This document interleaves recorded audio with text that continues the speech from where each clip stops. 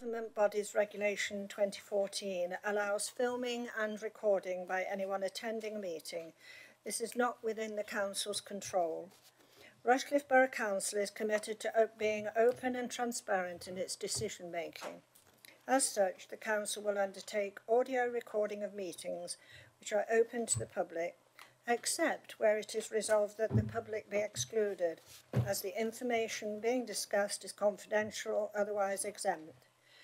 In order to enable the recording, please use the microphones at all times when speaking, and tonight's meeting is being recorded for training purposes only. Thank you. Apologies for absence, please. Yes, thank you, Madam Mayor. We've received apologies from Councillor Mrs Jeffries, Councillor Brown, Councillor Bushman, Councillor Cotty, Councillor Dickinson, Councillor Donoghue, Councillor Lawrence and Councillor Mrs Mayles. Thank you. Thank you. Declarations of interest.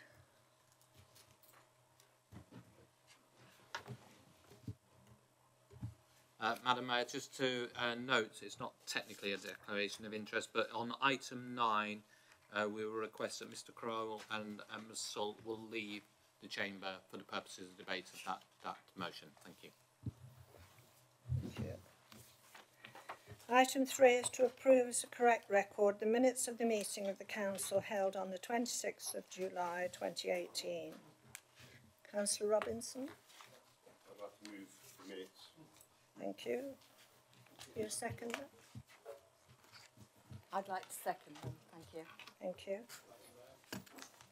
Yes, Councillor Jones, I was coming to you next. Oh, yeah. Would you like to speak about your amendment? Yes, thanks. The amendment's been put round. It really relates to the first paragraph about what I said about parking in West Bridgford, because the draft minute in front of us contained at least 3 factual inaccuracies, and that's why that has been put round for approval. I hope members will accept that. I can explain the factual errors, but it's unusual in summaries for them to get it so wrong. I've gathered that it has been checked against the recording and it is now factual. Thank you. And it has been printed in the minute book. Thank you. All those in favour? Anyone against? Thank you. That's carried. I would like to welcome a new councillor. Councillor, is there? Rex Walker, congratulations on the by-election victory, and I hope you will enjoy your time here before the next election. Anyway, warm welcome to you. Over the past few weeks, it's been delightful to visit fairs and produce shows in West Bridgford, Alston, Sutton Bonington and Normanton-on-Soar. The weather has encouraged people to support these events, but it has been a difficult year for the gardeners. Indeed, the lovely weather we have had has been a bonus for the annual events held like Lark in the Park, Proms in the Park, Sunday Fun Day, etc., which our officers and staff have organised so well. The crowds for the Tour of Britain cycle race were fantastic, and Rushcliffe residents entered into the spirit of that with great enthusiasm. Finally, I can't mention all my visits, but the Hickling Scarecrow competition was very enjoyable and so interesting to see the varied interpretations of the theme, which was space. One entrant was an interpretation of a black hole, and E.T. and Star Wars were extremely popular. Thank you. A lot of fun.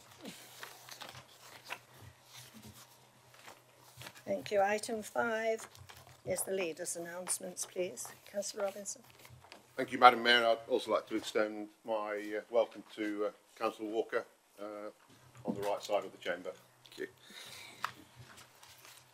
Madam Mayor, I'd just like to pay tribute to this borough, particularly to the council, for the very, very successful hosting of the cycle race, the Tour of Britain.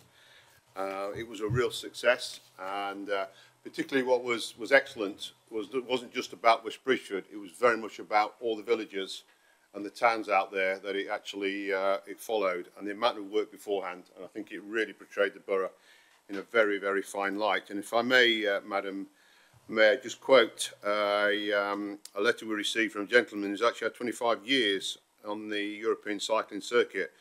And I quote, "I can say without fear of criticism, the stage start in West Bridgeford was by far the best ever he'd ever experienced." So that's an incredible testament, I think, to partnership with the County Council and obviously with Rushcliffe and the huge amount of work that went on there. I have actually been asked to say there's actually absolutely no truth in the rumour that ITV or the British Cycling asked me not to allow Councillor Edavine and Councillor Moore to wear lycra at the start. And that is just not true. Madam Mayor, this borough does pride itself on partnerships. And I'm delighted if I could just share with you some very, very important partnerships over the last week. For those of you, I know none of the members were there at the Parish Council Forum, where it was a record number, the most ever attended. And we covered everything from housing, trees, plastics.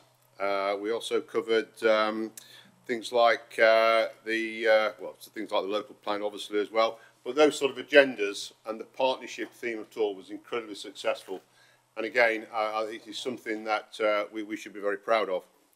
On Tuesday this week, Councillor Edavine and myself hosted the Big Business Partnership, where we brought the big businesses into Rushcliffe. So people like the power station, the airport, British Gypsum, to talk about partnership and how we actually work with business. And again, very well attended, great support by the businesses themselves, and we have some very, very good outcomes. And tomorrow, in this very room, again, Councillor Edavine and myself are hosting a digital event. We have over 70 companies coming in tomorrow, talking about partnership, talking about how we actually work forward, how we actually use social media, etc. And again, Rushcliffe is leading that with D2N2. So I think these are very, very important partnerships as we actually go forward, and something that we can be very proud of. Lastly, Madam Mayor, some of you may have heard today a survey produced by the Office of National Statistics, and it's called the Satisfaction Survey right across England.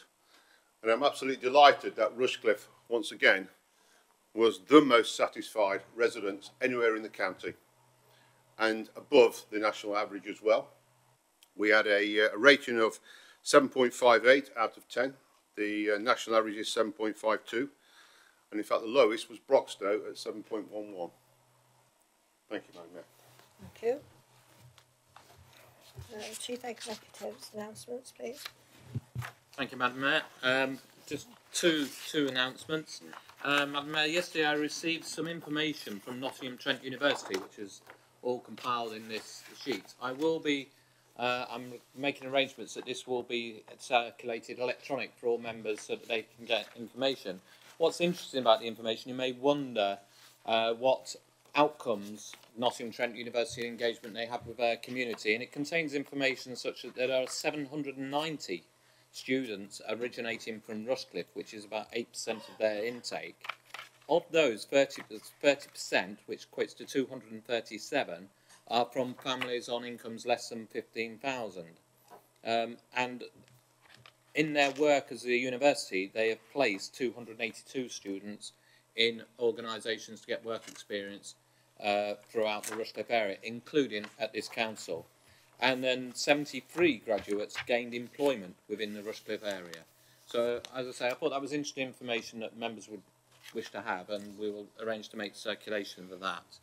The second announcement, Madam Mayor, is following the last council meeting, is I've requested, and we have procured and made sure that we've got able to take the enhancements of the microphone systems that we have to start looking at doing recorded voting, so that we're able to show in real time how I'm voting on motions, which would give, this is automation beginning to come, and make some chief executives redundant and having to count your hands. So The reason I'm mentioning that tonight is because we will wish to do some trialling of that and to help members understand what it is about and how it works, but most importantly so we can test it robustly to ensure that it works when we get into a real life situation. So I just thought you would find that interesting, and hopefully we can all enjoy your cooperation on that. Thank you, Madam Mayor.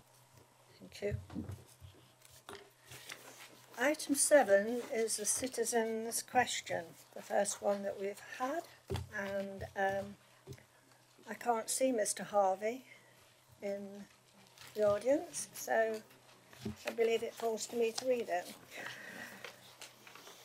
The Cabinet's approval of the creation of an LLP between RBC Enterprises Limited and PSP Facilities Limited will influence decisions relating to the future of council purchased and other land, local infrastructure and the economy across the borough. Taking into account that the LLP will effectively be a commercial enterprise and not subject to all of the transparency required for local governance,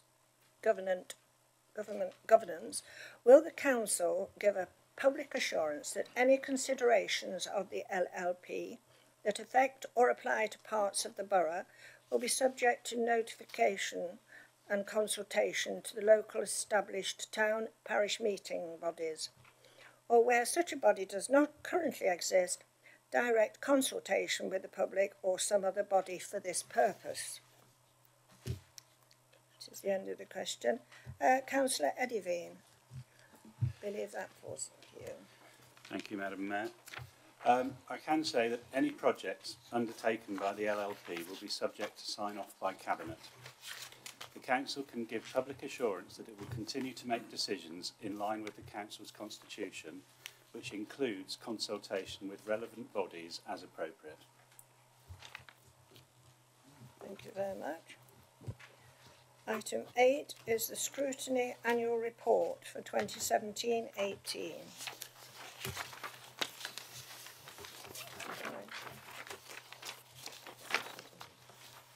Councillor Robinson. Yes, thank you, Madam Mayor. I would like to propose this motion. I'd first of all like to thank all the chairmen and all the members of the Scrutiny Committee for 2017-18 for their excellent work, and I will be asking for the chairman to stand up and give a short oral report. Thank you. Thank you. Councillor Comblack. Oh, sorry, seconder. Yes. I'd like to second the motion. Thank you. Okay. Okay, Councillor Comblack, you first. Thank you, Madam Mayor. We had a very productive year, as will have been seen from the report. My thanks must go to the members of the group and my Vice Chairman, John Furman, for their contributions, and to officers for the comprehensive reports delivered. Highlights for all members will, I am sure, have been the initiative to regreen Rushcliffe and plastics. Our scrutiny of tree provision and preservation in the borough has led to an initiative to plant trees across Rushcliffe and offer free trees to parishes and private residents, something I hope all members are promoting within their wards. A £50,000 budget allocation was made for the project to be carried over 3 years. Single-use plastics was a serious item and is also exercising the minds of senior government ministers. As a result of scrutiny, the use of single-use plastics and helium balloons on Rushcliffe premises and at events has been greatly reduced. In addition, the Refill Rushcliffe scheme has just been launched to encourage the use of refillable water containers, thus further reducing single-use plastic water bottles. Over the summer, I took a group of councillors and officers to the Mansfield recycling facility, where it came as no surprise that the facility has not been upgraded to handle the multiple plastic polymers and multi-sized containers now produced, but not allowed for recycling in Rushcliffe. This is not a Rushcliffe facility, but it is hoped that further scrutiny by the County Council and Joint Council partnership working can help make this facility better serve the residents of Rushcliffe and Nottinghamshire. Broadband, that old chestnut, exercises our minds on an annual basis, and until there is a maximum provision with minimum deprived spots, will continue to do so. The young group continued to thrive, and following scrutiny, the programme is now to be delivered by the Trent Bridge Community Trust, ensuring we offer good work experience placements to our Rushcliffe young people. we have asked the Trust to report back to us with results and figures of placements and the job opportunities created in Rushcliffe. The results of our scrutiny of the off-street car parking strategy are now being felt in West Bridgford and the larger villages. As you will have seen in the report, we have also pushed for a minimum requirement of 2 parking spaces on any new build planning applications, for which we await the outcomes. Getting into West Bridgford and the city is becoming more difficult as the County Council continue to reduce the rural bus services. We have pushed for a more proactive approach, as future housing development across the borough needs to be taken into account. Also the destinations for bus journeys and why people are travelling. It was a very busy year, and I hope you agree, very productive. Thank you, Madam Mayor. Thank you. Corporate Governance Group, Councillor Beardsall. Thank you very much, Madam Mayor. I'd like to begin by thanking the officers and members of Corporate Governance, and indeed my Vice Chair, George Davidson, and indeed my standing Vice Chair, Councillor McInnes, who stood in at last moment on a couple of occasions. The scrutiny process for corporate governance is a vital process that challenges the influence of how the council makes decisions to ensure a high level of service.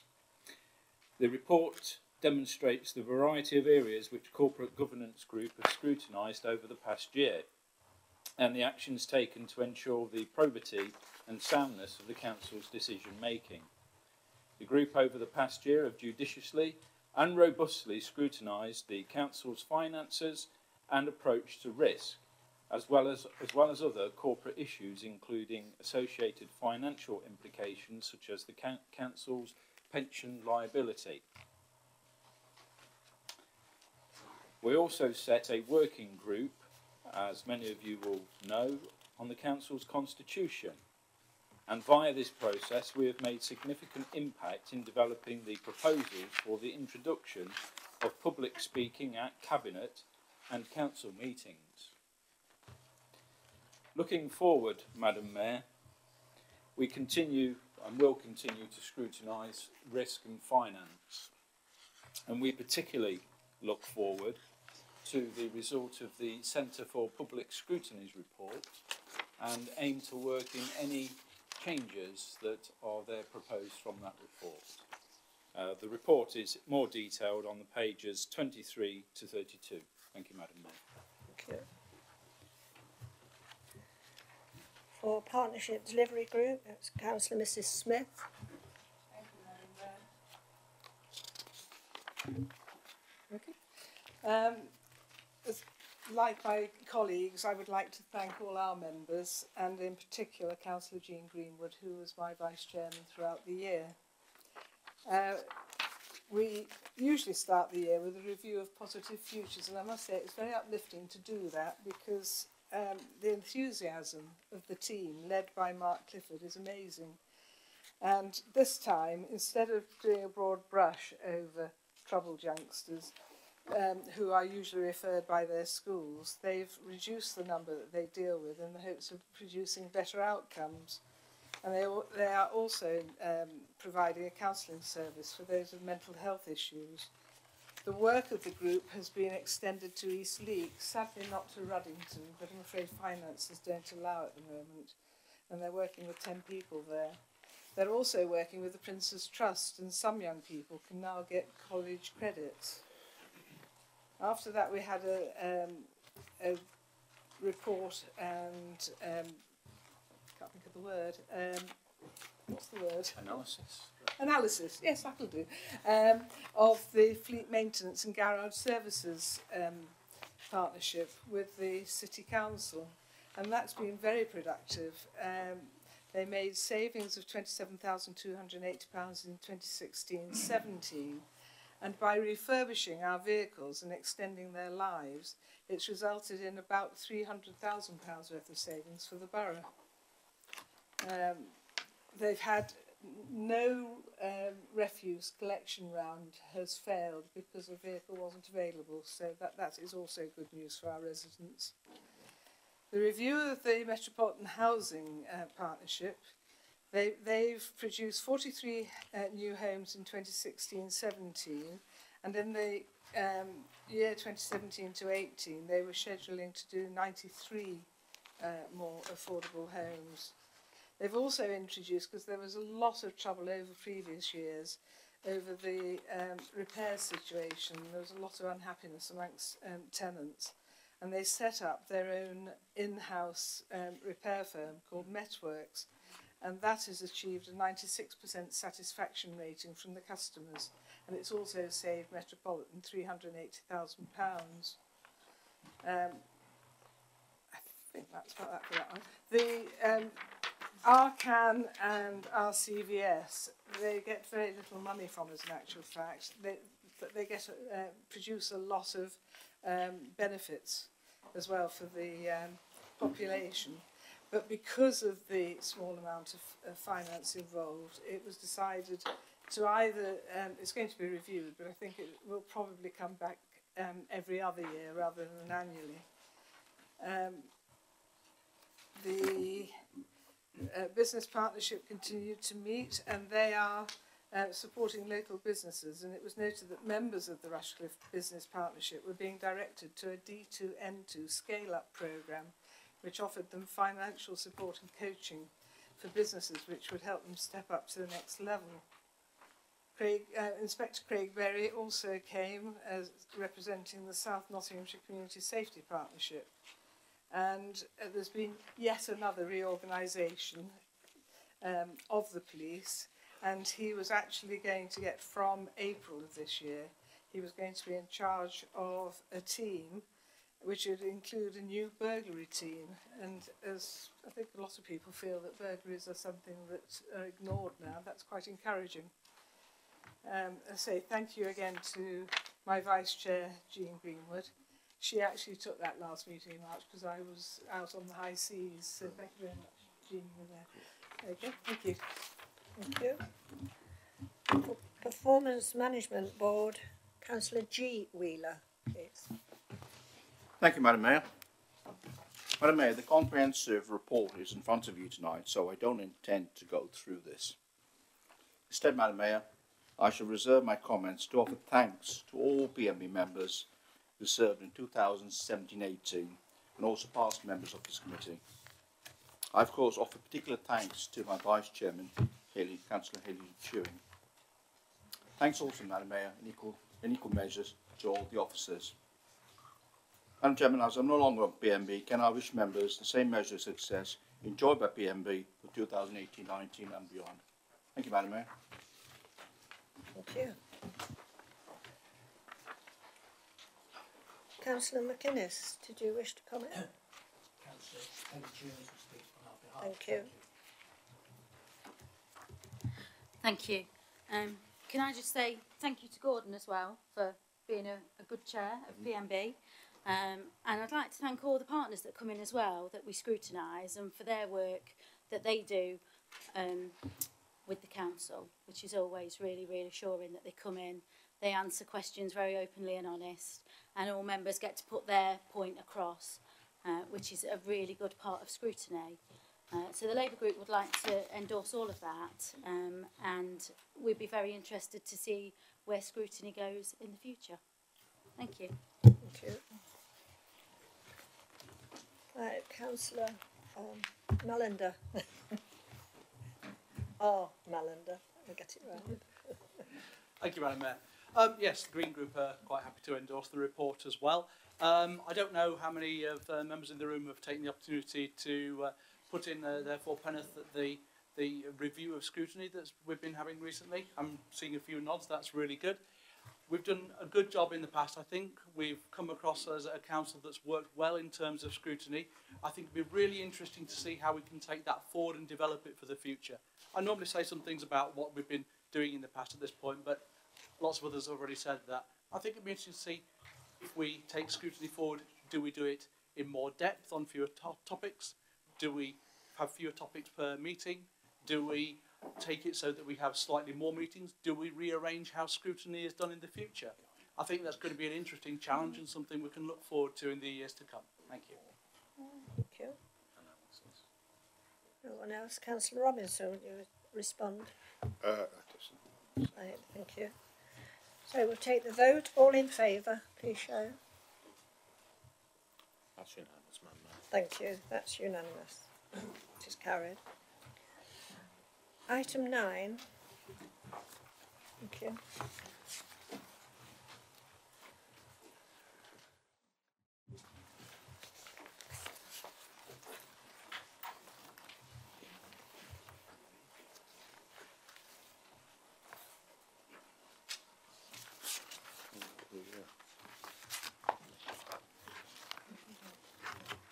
Thank you.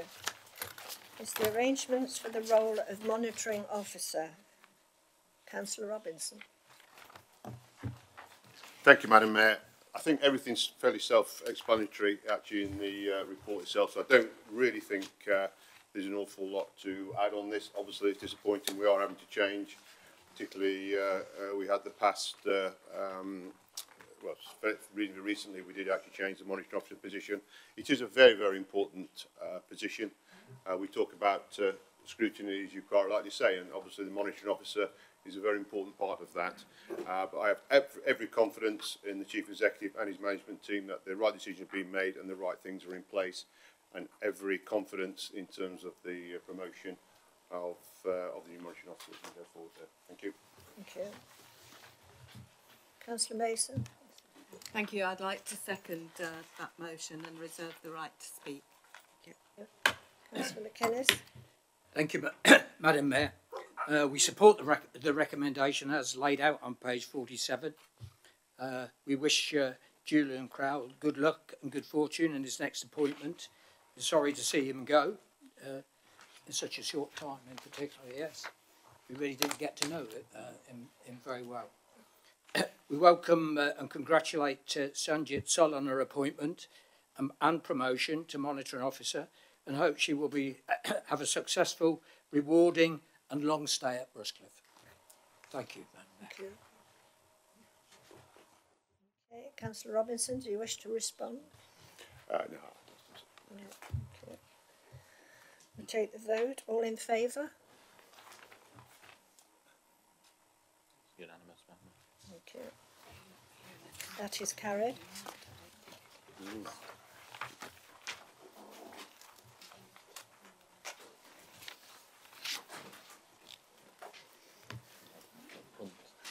I think they've gone home.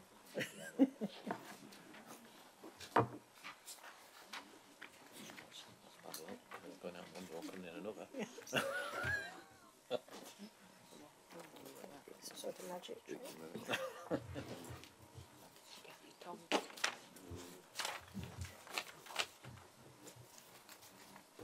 Thank you.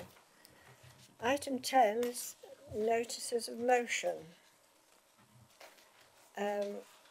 I do need to read this. Councillors are reminded that the local plan is to be considered for adoption by full council following the conclusion of the public inquiry, and that any discussion on the motion this evening will be a matter of public record.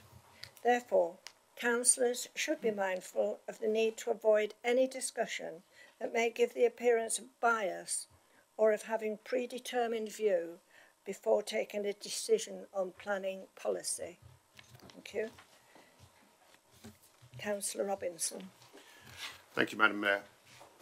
I don't normally, but I'm actually going to read this motion out. I know it's in front of you, but I think it's really important that we are absolutely clear what this motion is trying to do. So, as it reads, despite building more houses, including social housing, within the Greater Nottingham housing area than any other district over the last 7 years, Rushcliffe is being unfairly penalised under current government planning policy. The council would like to express to the government in the strongest terms its frustrations in the delays of developers and landowners in progressing housing sites that have been allocated since December 2014 in our core strategy. This is having an unacceptable impact on the council's 5-year land supply, resulting in approvals being given on appeal on housing allocations that it does not support. The current housing land supply is 3.1 years due to a lack of delivery by landowners and developers on the major allocated housing sites. The soon-to-be-adopted Local Plan 2 will provide Rushcliffe once again with 5 years of housing land supply, but this could quickly be put at risk, and again through continuing action by landowners and developers on the major allocated housing sites. So this council is calling for the government to step up support in both ensuring that developers and landowners progress to developments on these strategic sites and increasing the protection for areas outside the core city area by preventing speculative developments which are not allocated within the local plan or the emerging local plan part 2. Now I make no apologies, Madam Mayor, for reading that out because I think the words are very, very important. I don't think it's any surprise to to many members that we've actually brought this motion to Council tonight. As been mentioned, this is not about the Local Plan 2. This is about fairness, reasonableness of housing policy and the incredible negative impact this is having on this authority.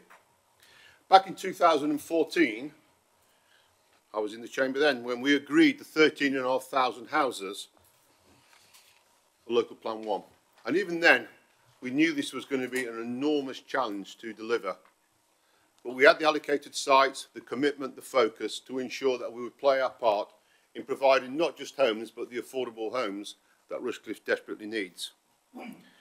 4 years on, a number of those large sites are just not being delivered.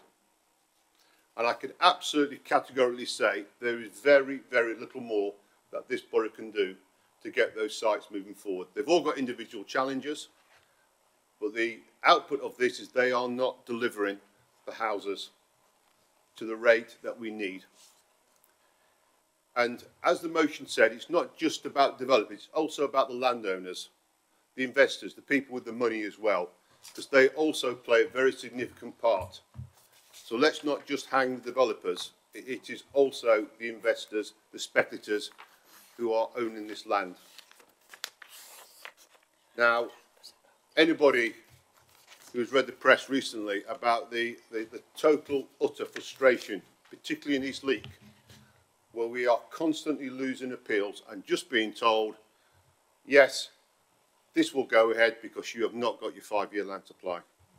There are companies now looking all over Rushcliffe to saying we can put developments forward which this authority does not support. The communities don't support them. We haven't got the infrastructure, but the overriding thing is we have not got the supply to the 5 years.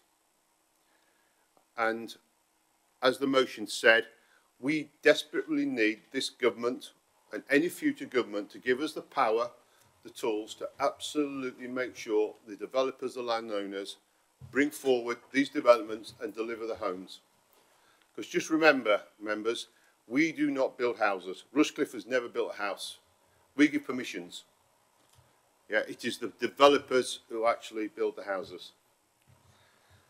And this motion is very important in timing because the Chief Executive October. And that is why, timely, if the council would like to the second time, would like to get in front of the Housing Minister. I need the strongest motion we can and the message to say it is absolutely not acceptable to my residents, to your residents, about what is happening at the moment. And it cannot go on. So I ask all who support this motion to give us the tools, to give us the message, not just to the Housing Minister, but we gave it to our MP on Monday. We'll be giving it to the other MP very shortly as well. We want to give it to our residents. We want to give it to the developers, everybody, that it is not acceptable and that we do desperately need these tools that have been talked about in the past to make sure that these houses are delivered.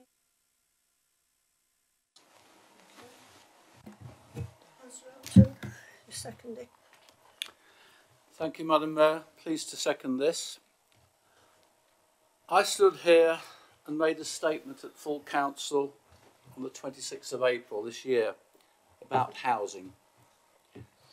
And I said several times that we need more housing and we need it now. There's been some progress with delivering more new homes, but far more needs to be done, as Councillor Robbins testified in our lack of a 5-year housing land supply and they are continuing losing housing planning appeals and seeing development where neither the parish or the Borough Council wants it to be. As I said earlier in the year, and I say it again, housing is not an unreasonable wish, and our national housing shortage is perhaps one of the most pressing social issues that we have as a society at the moment. Nationally, we need to build around 300,000 new homes a year, every year. And Rushcliffe, as you've heard, is tasked with building around 13,000 by 2028, which isn't that far away. Despite, in the last 7 years, more housing, including social housing, having been built in the Rushcliffe than in any other part of the Greater Nottingham housing market area, nevertheless, we feel we're being unfairly penalised in our current planning policies. And I'd just like to repeat that. We have built more houses in the last 7 years in the Greater Nottingham housing market area than any other in the county. As we've heard, no one can live in a planning permission. The Local Government Association believes that nationally there are planning permissions given for more than 423,000 houses in England and Wales. 423,000, but they're still waiting to be built. And on average, it now takes 40 months from getting the planning permission to completing the build. 8 months longer than it took in 2013-14. Why?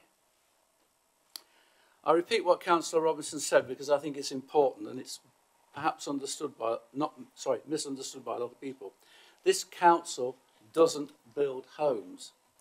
It gives the planning approvals, yes, but it doesn't build the homes, and so often I get people challenge me about that. Developers, in my opinion, need to get on and start delivering more.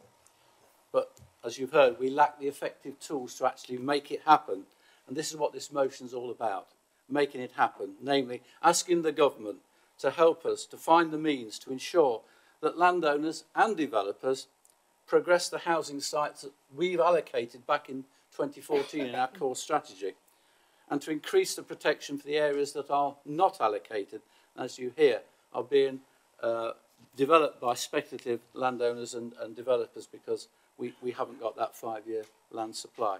I've probably said more than enough, but I would like to second this motion, and thank you. Thank you. Councillor McInnes. Thank you, Madam Mayor. The issue of the pace of house building and growth is the biggest planning issue that confronts our borough.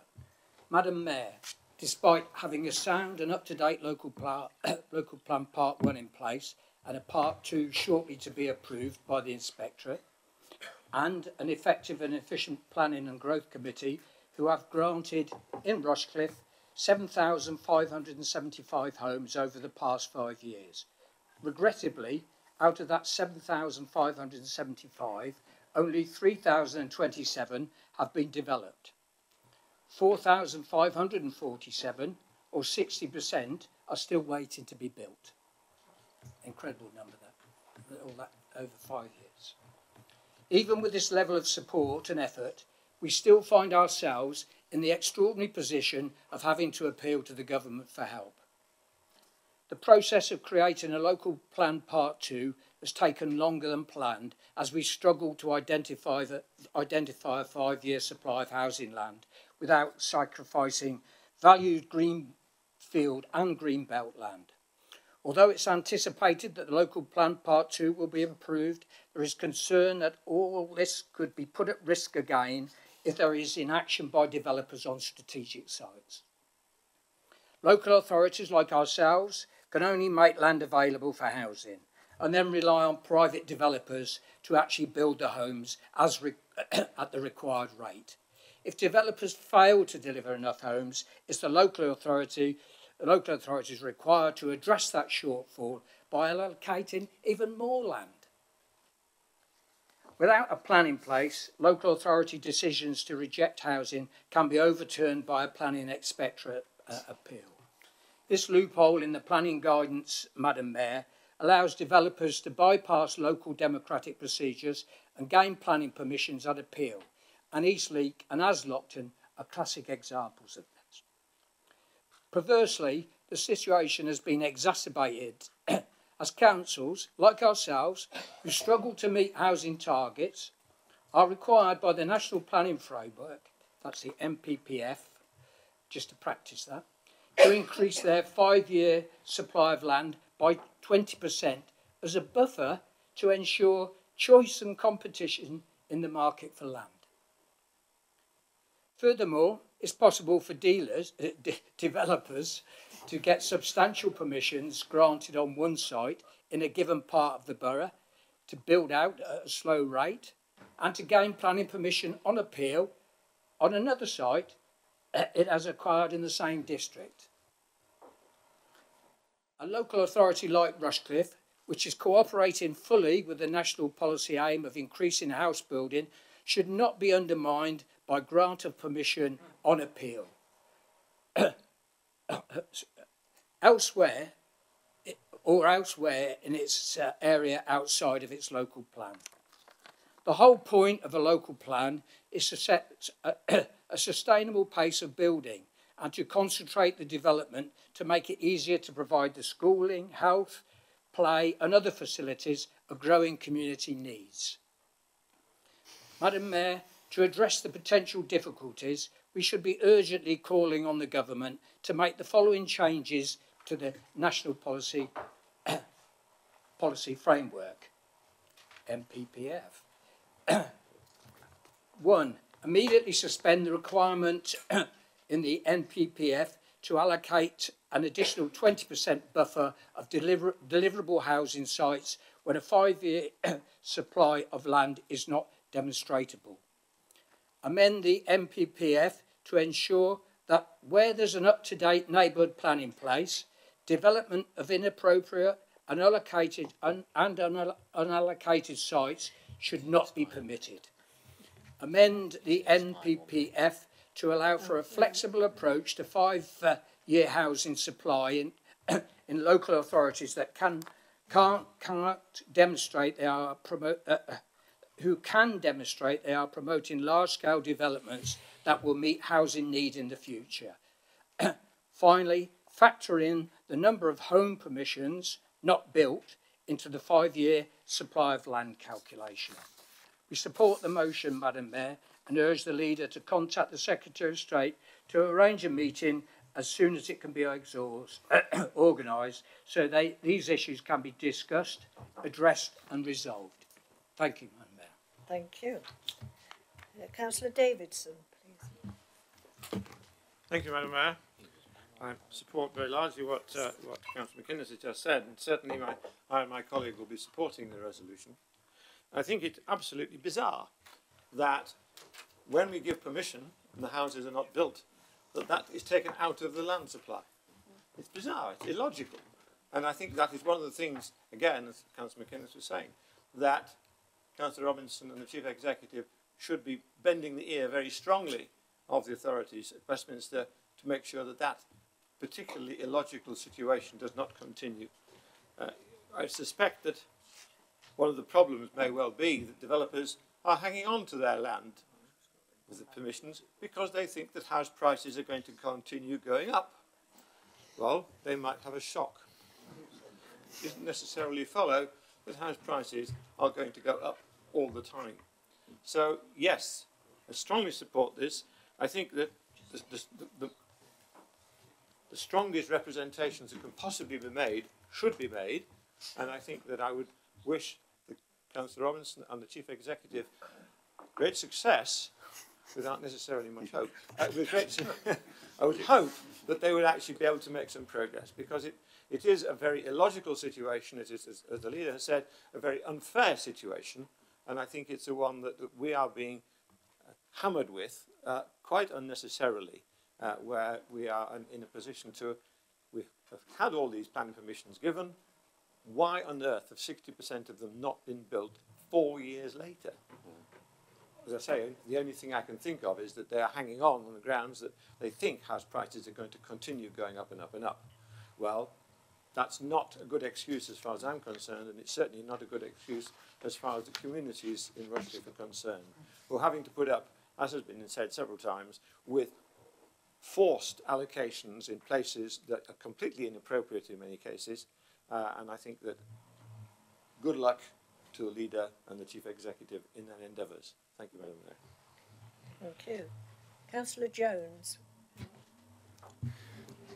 Madam Mayor, the Liberal group, at least two of us, support this motion and the frustrations behind it. Rising land prices are one of the more influential contributors to our housing crisis. They mean fewer homes are built, they are less affordable, they are built more slowly, there are compromises on quality, and there is not enough funding left for infrastructure and services that residents need. There are huge gains for communities, economies and public services if councils were allowed to capture the potentially billions of pounds of land value increases to invest in infrastructure and services. That's not what I'm saying, that's what the local government lead on housing is saying. And I hope that that is put forward by the leader in these discussions. Today the announcement has been made that private house builders have dropped even further in the construction numbers constructed nationally. There is no use, I think, in calling on builders to build when they're financially driven by wanting to keep the house prices up, unless there are penalties. It is well known that the peak time for house building was many decades ago when councils were unable to build to meet local need. The government should enable councils to borrow directly or through housing associations to build and sell, and preferably to hire local builders to build locally. My last point is that councils should be able to compulsory purchase at undeveloped land prices if landowners and national builders are dragging their feet to keep house prices up. We totally support the motion. We just hope that the word support is refined and pushed with the Minister. And we wish you every good luck. Thank you, Mr. Mayor. Thank you. Councillor Butler, please. Thank you, Madam Mayor. Well, I had the job, I was going to say pleasure, but it wasn't really a pleasure at the time, of presenting Local Plan Part 1 nearly 4 years ago. And we were told at the time, you must have this local planning, otherwise decisions are going to be taken away from you for where the houses are going to be built. So a team of members and officers, the LDF group, spent months preparing our Local Plan Part 1. We had a lot of pain. We had comments from residents understandably unhappy about proposed sites, but we made those decisions we were told we had to make. And the council passed that motion in December 2014. So I hate to say it, we breathed a slight sigh of relief at the time, or I did, but how wrong we were. Because here we are now, 4 years down the line, in the same boat, under threat. We're being seen as the bad guys, the council, the local authority, or you're failing because you're not building, or not allowing building. But we are. And as we've heard tonight, permissions are in place, but the developers and landowners, for one reason or another, are not cooperating. So the point we need to get across, we did our bit, we did our part of the deal. It was painful at the time for us. We're going through local plan, or just been going through local plan part 2 at the moment, and that's been slightly less painful, but it's a big job. And cynics out there will start thinking, well, what's the point of it all? People responded to consultations, members did. We spent a huge amount of time doing the local plan. In actual fact, it was a very interesting experience. It was hard work, but if ever you feel that the views of the people out there and you feel as if you're playing your part of a councillor, it's when you're preparing a local plan, because at the end of the day, everyone's got a view. Some will approve, some won't. But we made, and it's a very overused word, a difficult decision, if you like. We're always being told we've got to do that, and we stood up to it. We did it, but now it's galling to find, and I hate to say it's my government, our government at the moment, but I would suspect any government, whoever is in place, will turn around to the local authorities, say, get yourself sorted out, or we will force housing on you if you don't have a local plan. But we've got a local plan, and hopefully we'll have a local plan part 2 before we're a lot older. Who knows what will happen to that? But so really I do fully support the motion, and I'm very pleased to hear that colleagues across the chamber are supporting it as well. This is a very important matter. At the end of the day, it's the biggest thing this authority does and is responsible for, and especially, well, any planning authority, but especially this authority, given the, frankly, in my view, the big challenge of finding the 13,000 plus houses. That was another huge challenge we had. We were the only local authority, certainly in Nottinghamshire, that had to have the pain of allocating sites for so many houses, and also the knock-on effects of infrastructure worries and all the rest of it. So here we are. Permissions are in place. Land is allocated. Come on, guys. Help us out. Build the houses and get on with it. And anything we can do to get the government actually on our side, and also on people out there who want to buy houses. I mean, the sites that have delivered already are selling very well. In my part of Copgrave, the ones in Ed Walton, they're selling off plan. So the demand is there. Let's hopefully between us get the message across that we need to get the houses delivered. And we have done the best we can, and we will continue to do the best we can as the planning authority. Thank you, Madam Mayor. Thank you. Councillor S. Mullender. Thank you, Madam Mayor. We fully support everything that's been said by all parties. In particular, agree with Councillor Jones in the idea of having some compulsory purchase of land that has sat there and not been built on, that's owned by developers, and actually building and selling or renting out houses that can be built there by this council. We would also like to see the government backing up this and other councils in terms of what is asked of developers. So, for instance, when we ask of developers that there should be a certain percentage of affordable homes or homes for social rent, they don't go to the government and say, oh, I'm sorry, we can't do that because it's not financially viable. But the government has to back us up and say, no, we need social housing, we need affordable housing, and you should build it. No excuses. We also need the government to back us up in terms of the other facilities and the infrastructure that is provided on housing sites. So we need to be able to say that the new development is going to be a pleasant place in which to live. So we need those green spaces that we ask for. We need recreational spaces, education, health facilities, public transport, cycling and walking, places for wildlife. So, again, we need to be able to say that the government needs to back us up so that those kind of things aren't missed out by those developers on some sort of excuse. We, as I say, we fully agree with this motion. The only thing is we'd like to see it made a bit stronger, really. Where it says this council is calling for government to step up its support. What support? I would prefer it to say, we would prefer it to say, the council is calling for government to, number one, ensure that developers and landowners progress the developments on these strategic sites, and increase the protection for areas, because there's very little support at the moment. Thank you. Amendment. No. Thank you. Councillor Khan.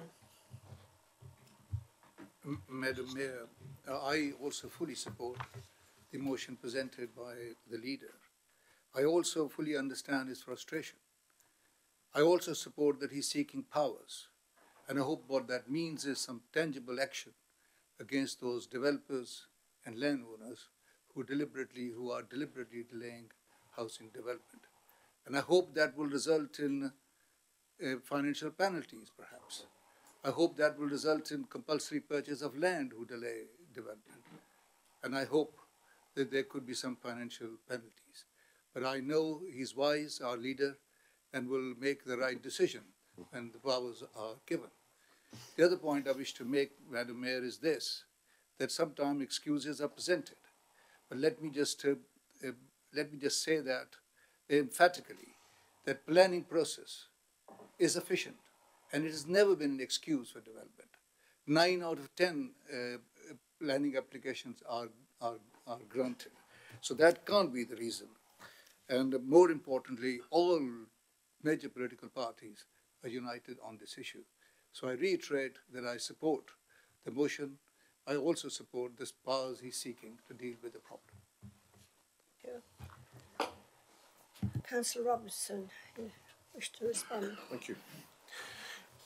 Madam Mayor, I would like to thank all the speakers and the parties for their support, and obviously an awful lot was said there. Particularly, I think everyone's got an opinion of how you facilitate delivering more houses, which wasn't actually the purpose of the motion. It's about increasing that pressure on the government to actually do something about it.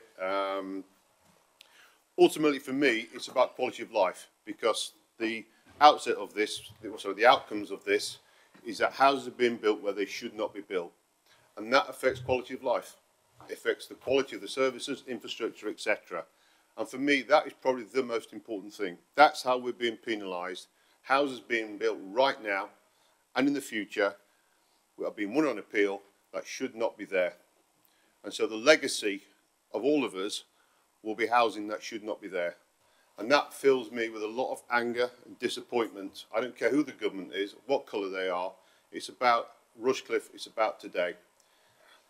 And it's really doing everything we can. And as I say, the Chief Executive and myself, we met with with Ken Clarke. He is committed to speak with the Secretary of State. And he actually gets the message, Mr. Clarke. He absolutely understands that Rushcliffe particular is suffering under this policy. He also acknowledges and will take back the fact we have delivered more houses, more social housing than any other district in the whole of Nottinghamshire. And as I said, when we meet that housing minister, we have to get outcomes. It's no good, and hopefully you know me well enough, I don't want to waste my time at Westminster talking to someone who's not particularly interested. He has got to make sure there is action out of it. And it won't just be the one meeting, we've got to do follow-up, and we've got to really, really turn the pressure on, either by the press, by other MPs, to make sure that people understand this very, very unique issue. And I would like to pay a big tribute to the officers here at Rushcliffe, because I see it day to day of their frustrations, because they actually get it a lot more than we do from residents. You know, they're accused of things, saying all sorts of things. But believe you me, they are working very hard. The calls that are being made, the meetings being had, but ultimately that is where the issue breaks down, because they cannot do anything about it. When a developer, a landowner says, no, I'm waiting. And let me also add, unfortunately, there are other issues at play here. Brexit. Everyone saw the Bank of England, Mr. Mark Carney, what he said last week. House prices are going to fall by 32%. So if you're a land investor in Rushcliffe, what are you going to do? Are you going to build a house now? No. Let's wait. Let's wait maybe even more, even longer. Because there aren't any penalties. Just carry on and carry on.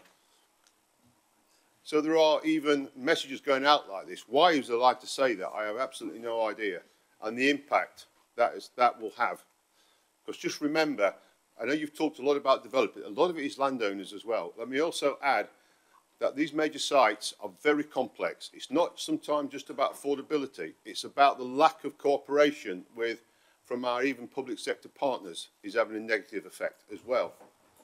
It's also about the real lack of coordination with landowners having one voice. It's like many landowners all having different agendas, all having different opinions.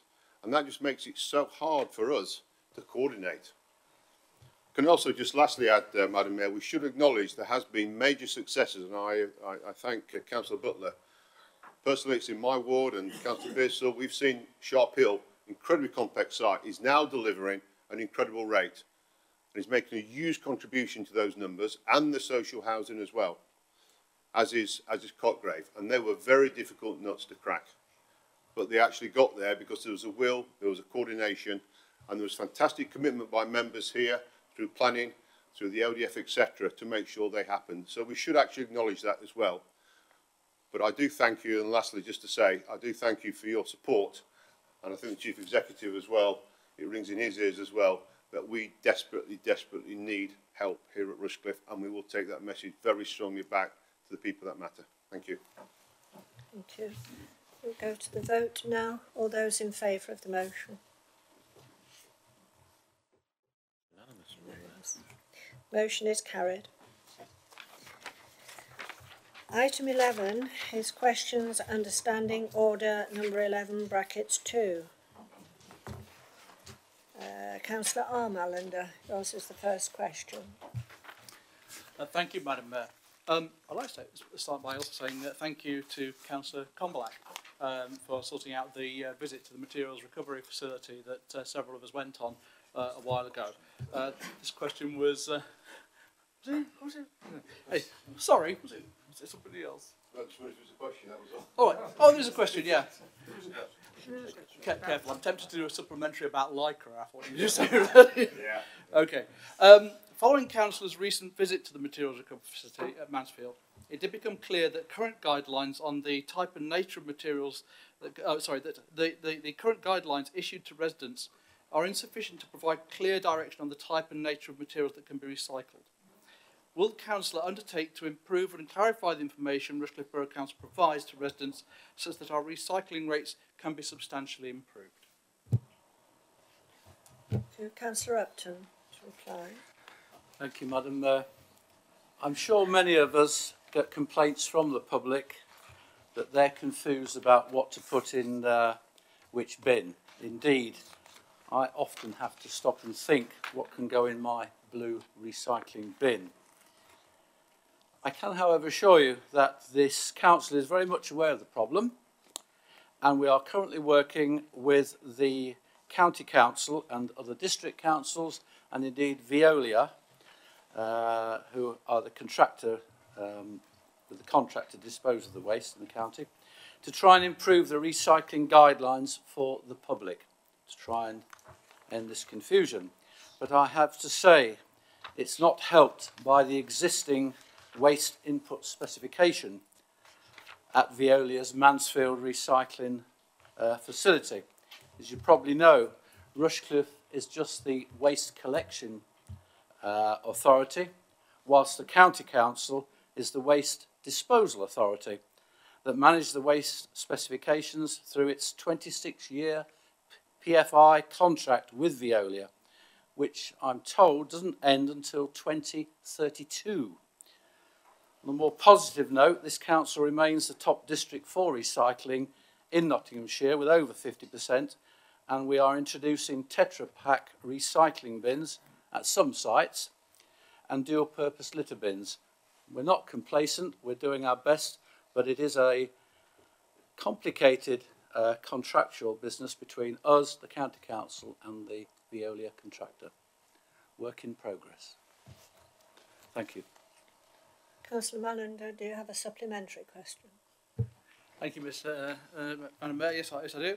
I think that you've pretty much anticipated what a lot of it might be. However, given that the county council has bought into this agreement with Veolia, and we are there until 2032 with this current specification, will Councillor Upson undertake to work with other boroughs and districts to put pressure on the county council to either revise this specification such that a wider range of materials can be recycled, or to seek with the other districts an alternative arrangements for the wider recycling of other materials?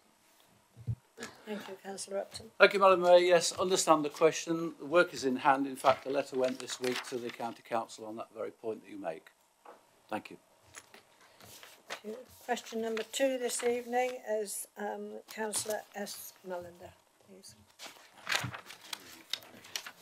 Thank you, Madam Mayor. This again is to Councillor Upton. Will the councillor please update council on the progress made to date on reducing single-use plastic within the Borough Council and by our partner organisations? Thank you, Madam Mayor. I think I ought to remain standing for the next few questions, didn't I, really? I think they're all be coming my way this evening. I think we're all very much aware of the current public interest in the issue of single-use plastics and the effect it's having globally with Blue Planet and the other media interest in it.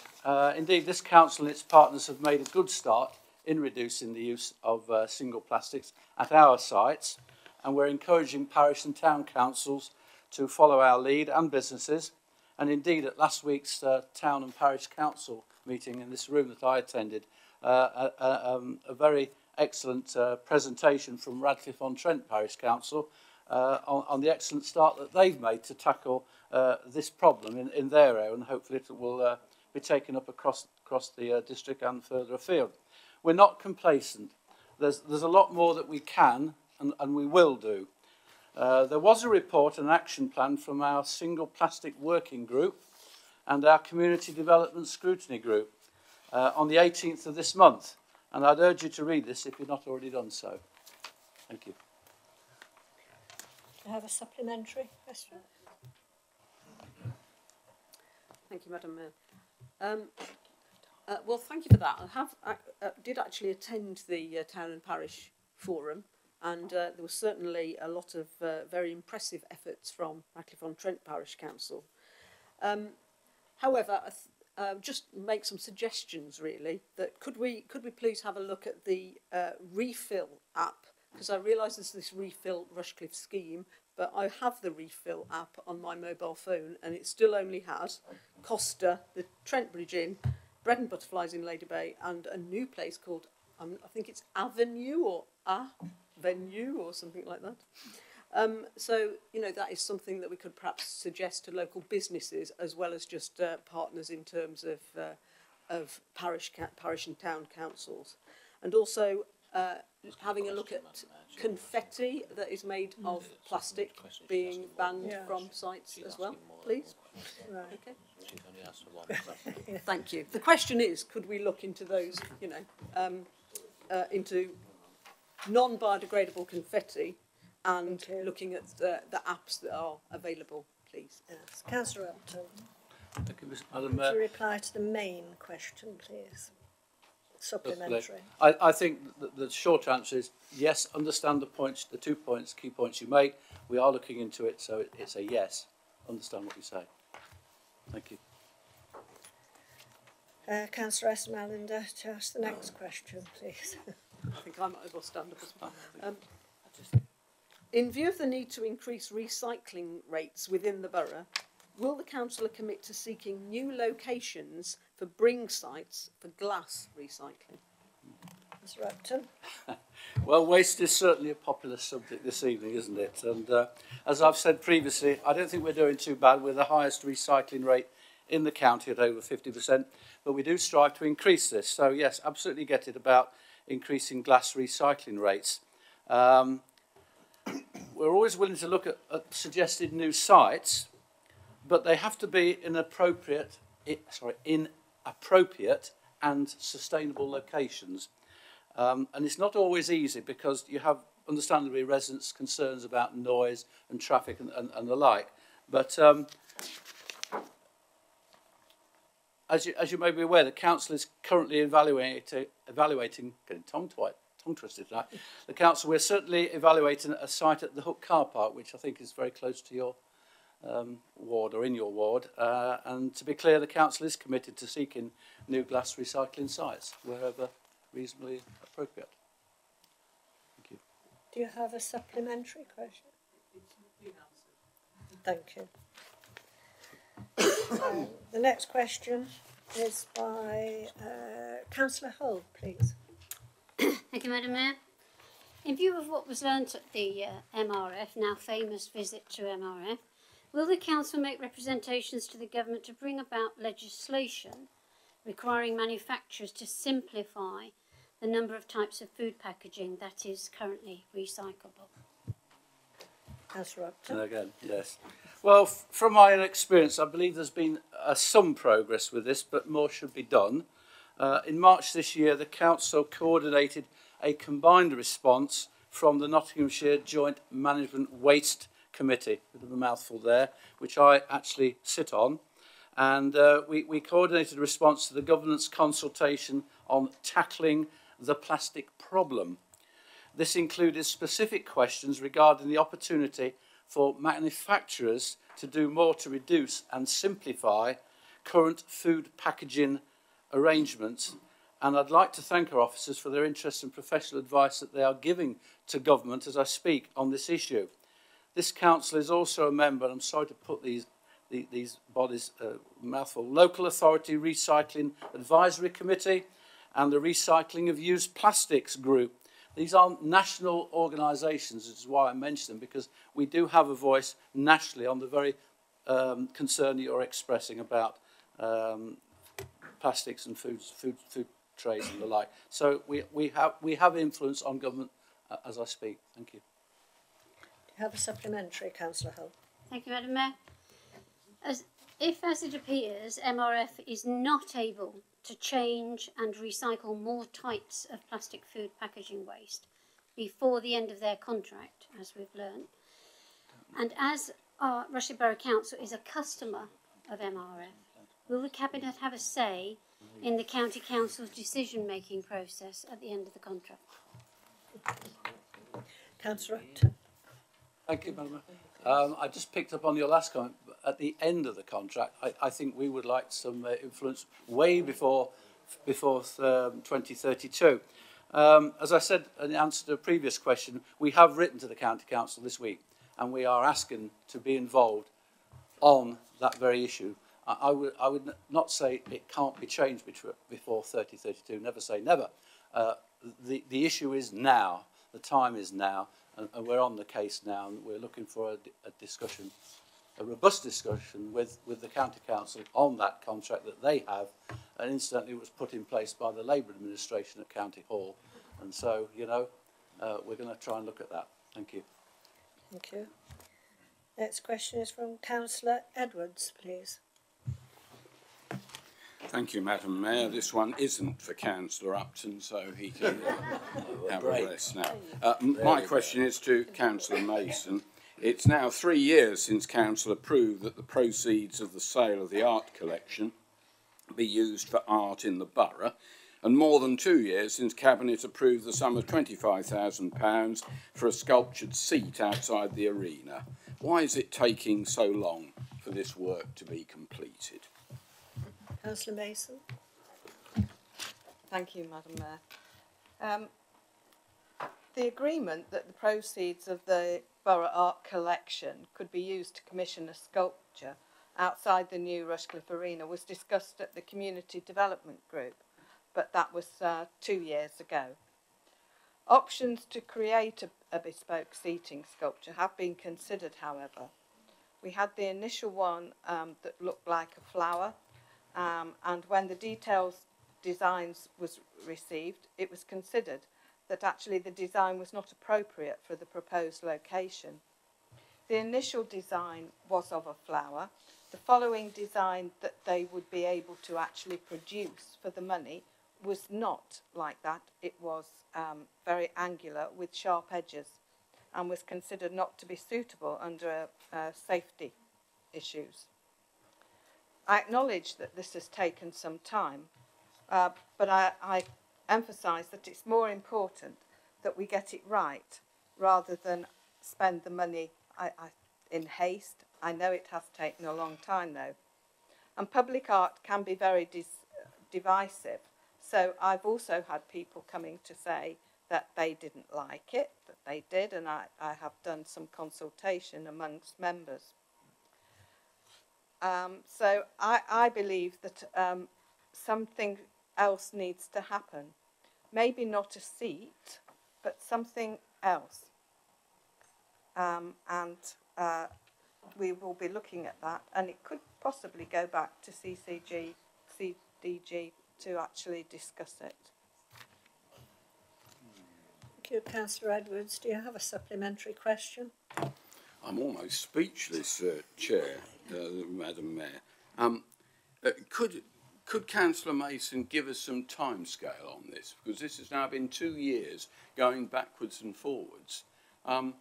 You know, it isn't the greatest difficult thing in the world to be able to spend £25,000 on a piece of sculpture outside our arena. Could she tell us when this is likely to happen? When's she going to be able to make it happen? Right. Thank you, Councillor Mason. I have no timescales at the moment, and I believe that it should go back to the Community Development Group to perhaps look at something else that could happen, say, within the arena maybe and involve young people. Thank you. I believe you have the next question, Councillor Edwards. Thank you very much, Madam Mayor. The last question on the evening is to Councillor Robinson. In considering the County Council's plans for the creation of a unitary council or councils, what are the leaders' quote red lines to protect Rushcliffe residents and services? Councillor Robinson, sorry. Thank you, Madam Mayor.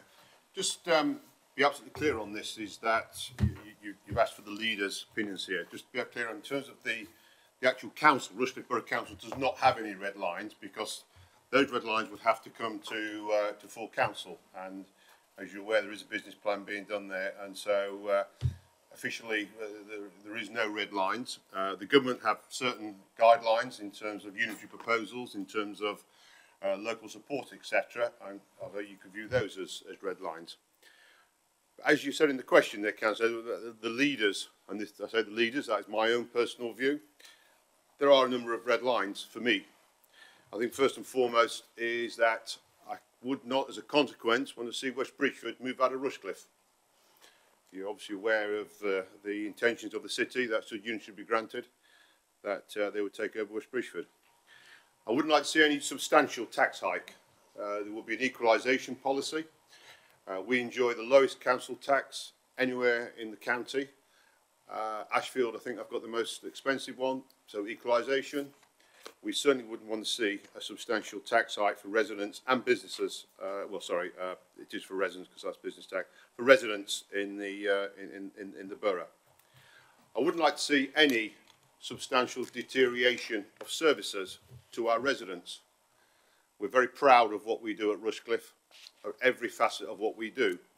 And this is quite subjective, and of course you wouldn't be able to judge this until unitaries actually goes ahead. But certainly it's something that personally I would declare very, very openly that we must not see a substantial deterioration in services.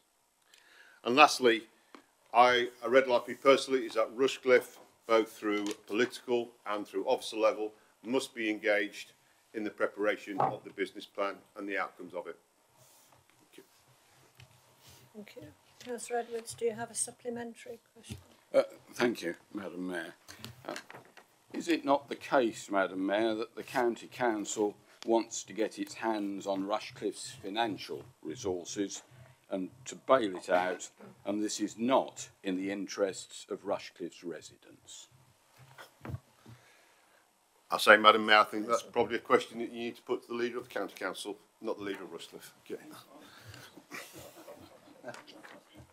Thank you. That was the last question, but before you leave this evening, could you please complete the paper asking for where you would be willing to lay a wreath for Remembrance Day before you leave this evening, and hand it to an officer, please.